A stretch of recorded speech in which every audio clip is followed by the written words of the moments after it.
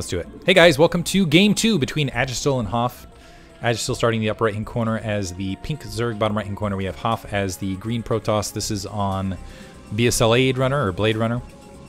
Again, the map that kind of has those breakable Zerg eggs on the ramp, although the Overlord's not going to show it. Looks like Aegistal is going to scout in that upper left hand corner. It's going to be a little bit later. Well, we'll see where his... So I assume he's going to scout this direction next, so he should come into HaF space with that drone. Getting ahead of myself in speculation. I feel like HaF, yeah, did exactly what...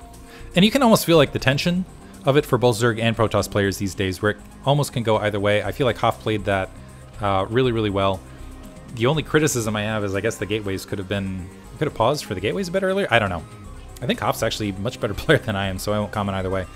But HaF, pulling it out, I will... say this, I am very thankful. So a little bit rusty on my PvZ, clearly. I think I'm going to go try to catch some Zerg streams to see at least some successful Zerg streams. Even Jayun at the top levels of BSL has opted to switch to Protoss versus Zerg rather than do Zerg versus Zerg. And I got to say, he's looked beastly in that. By the way, check out BSL 12 is running. Really the highlight of that, of course, is the Pro League sector that they've got. So here's the eggs I'm talking about, which makes those ramps a little bit more exposed, which I feel like make that Zergling pressure a bit more interesting. Gateway has been plopped down for HaF, so he's going for that one gate. This seems to be standard these days. Critically, though, he's not putting that one gate down at his natural expansion. Bit of a pause there. He's not putting this gateway down at his natural expansion, which almost makes me wonder if he's going to go for that 2-gate opener, which it looks like he, in fact, is. Yeah.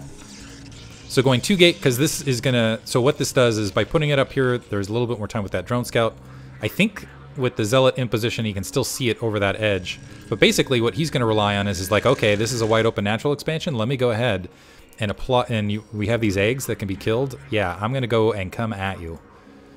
Hatchery being planted. That was, in fact, an 11 hatch. Or sorry, it's a... Ooh, interesting build. Pool then hatch. This is not standard fare that I've seen. So, spawning pool first, skipping the Overlord, going hatchery on 11 to follow that. Or sorry, there was an Overlord. Derp! Just missing my timing on it. Again, a little bit rusty on the non-PvP stuff. So he did. So I think what we saw was an overpool there. There we see the hatchery to follow. What, we're at the 2-minute, yeah, the 2-minute 30 mark. For some reason, I thought we were much earlier in this match. Drone scouts starting to move out. 2 zealots are being produced, and this is going to be the first 3 zealots moving up. This is so Aegistal is in a position. He needs to save these larvae right now. Because if he needs more larvae than this, honestly. Because 2 Zerglings is not enough to fight back 3 zealots. What soon will be 4 or 5. Basically, oh, and he's putting down a 3rd hatchery. This might be a build order loss for Aegistal. We'll see. Because he'll need to cancel that and say, oh, no. Okay, a couple more Zerglings out of that. So that's at least good. I was thinking those might be drones. 2nd hatchery might be up. The zealots starting to move forward. They do have 2 probes, 3 probes from HaF. This is going to be interesting. So is he going to do an in-base build with, I don't think there's a forge back here. Maybe an offensive shield battery. Zerglings here, he needs to put down 2 sunken colonies, honestly, in this back wall, I think, to fight this off at this stage. Because this is just 6 Zerglings, and this is already 3 zealots and a bunch of probes. 4 probes, 3 zealots. And the sunken colony's not even warping in. Okay, now engaging. But honestly, yeah, Zerglings oftentimes will lose heads-up fight against probes that are well microed. And right now, there's just all sorts of zealots inside of his base. Oof. And actually walking right up into the main. Just, you know what? Forget your sun colony. We're going to walk up here. Now the question is does HaF just continue to produce units, or is he just going to work with this? Aegistal fleeing his main.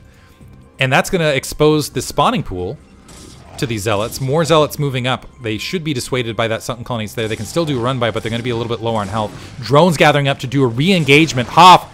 Nice drone drill on top of all these zealots. The zealots are getting disrupted. The probe's getting disrupted as well. Aegistal with actually decent defense here. The zealot's not able to get a lot of attacking off. And he does clean it up. Still a couple probes in his base. Ooh, loses, looks like 2. I think one of those was a Zergling. But now with the additional units, able to push up, and Aegistal with the nice defense. Only 1 zealot with very little health remaining. And the rest of the zealots engaging the sunken colony at his natural expansion, still continuing to produce zealots out of the gateway. But I gotta say, this looks like it's gonna be a win. Ooh, I take it back. Okay, finally that zealot cleaned up. Looks like this is gonna be a win for Aegistal. He just needs to continue to produce a handful of Zerglings to defend against the continued zealot pressure, and then drone up. And he's got 3, honestly, he's got 3 bases, plenty of larvae to work with. Only has 8 drones overall, but should be able to recover that from that fairly rapidly. This is going to be 6 zealots. So the trick for Aegistal is being able to produce the Zerglings that he needs to protect his natural expansion and keep the zealots out of his main, but also sneak the drones when he has them. Doing a little bit of damage, gonna let the zealots wander down, take out that Sun Colony, and get us around otherwise. Zerglings, nice little bit of micro there by HaF, but it looks like these zealots are in fact gonna get cleaned up. 2 more zealots making their way across, and a few more Zerglings being produced. So this is where Aegistal might, and this is kind of where, you know, Zerg versus Protoss becomes almost a game you gotta feel out. Zerglings looking to catch these zealots in open field are gonna get a bit of free damage. Oh, looks like they're just on move command to wander the way across. I'm not sure I like that move from Aegistal, just wandering the Zerglings across. When you have map control, keep map control, kill the units on the field, but he wants to try to do some counter damage. He is going to catch a zealot here in this back area, but that's going to allow those... The 2 zealots are going to wander back. But I don't know. We'll see. Now he's basically allowing his offense to be his defense. He's got 6 Zerglings in the main. A Dragoon is already out, though. And a lot of these Zerglings are low on health. And this is plenty of zealots to clean this up, and I'm almost wondering if this is a misstep from Aegistal. By not playing in that defensive position, by not sitting back with his units, and by not basically taking the opportunity to drone up, that's allowing HaF to clean this up. More Zerglings starting to flood their way down.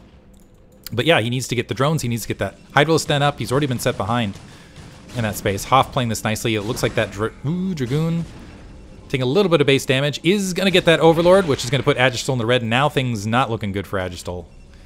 Yeah, in the red, has Zerglings in his opponent's base, is going to have to wait on his Overlord to be able to drone up. He does have 2 producing. It's not going to put him in the red for too long. The Zerglings wandering in, trying to get what they can. A Scout being produced, of all things, to try to deal with these Zerglings. And this is a good amount of...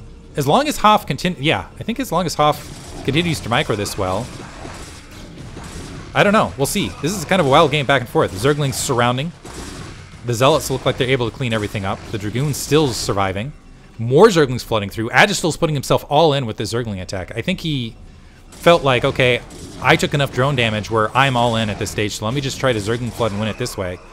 And unfortunately for him, he's just not getting a lot done with these attacks. These Zerglings constantly are getting cleaned up. He's barely getting any base damage. That Dragoon's going to plug that front door now while these Zealots continue to produce. And so now Aegistal, even though, yeah, he does have 3 bases, he has no anti-air, and that Scout's going to wander up and just feast on Overlords, perhaps. More Zerglings flooding down. HaF just has to keep producing Zealots and defend this ramp, and he will win this match.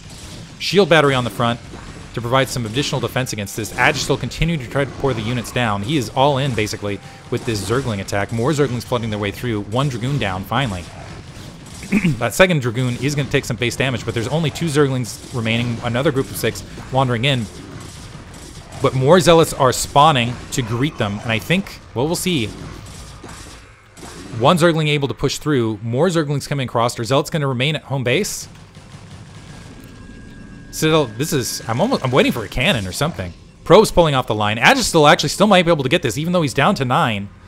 Because it looks like that Scout is doing a bit additional damage. No, this has got to go to HaF, right? It's got to go to HaF. He's still producing Zealots. It's just 5 Zerglings, 6 Zerglings, 7 Zerglings. The probe line alone can defend against this, and this Scout is completely unopposed. And just annihilating drones. How many kills? Already 4 kills in the meantime. So Aegistal continuing to pour on the pressure with the Zerglings. But HaF, the stalwart Zealots, are surviving. Forge finally being dropped. I don't know, though. Aegistal has a lot of... So despite all of this, despite the Scout doing just free damage, there's a lot of Zerglings inside of HaF's base. The Zerglings moving away. If he can just maybe pick the right buildings, if he can micro his Zerglings perfectly, as more Zerglings continuing to flood in this base, no Zealots yet produced. This is going to be 2 Zealots versus a lot. Now engaging that probe line. Again, probes are not bad units versus Zerglings. Zerglings, although they are fast and annoying, are small. HaF's drone count plummeting. And now the Scout coming back to home base to provide some defense against these Zerglings. Zealot getting a favorable engagement across this line, but more Zerglings continuing to press through. Just piecemeal. Both players down to single digit, well, not single digit. Well, yeah, single digit. 8 and 9. 8 probes, or sorry, 9 probes versus 8 drones. Almost feels like a reset. This is the X factor, though. That is a scout in the air. What a presence of mind to build the scout, I guess. That might be the thing that wins in this match. Corsair moving up to try to, again, supply cap Aegistal. Again, he has no anti-air. The Zerglings continuing to try to push through. It looks like finally HaF has managed to establish a front door. More Zerglings pressing, and it looks like, the Zealots now finally holding that front. The Zerglings have been cleaned out. Now I'm going to firmly give the game to HaF. Yeah, there's GG. Woo! Back and forth, I tell ya. How many kills did this Hero Scout have at the end? 7 kills.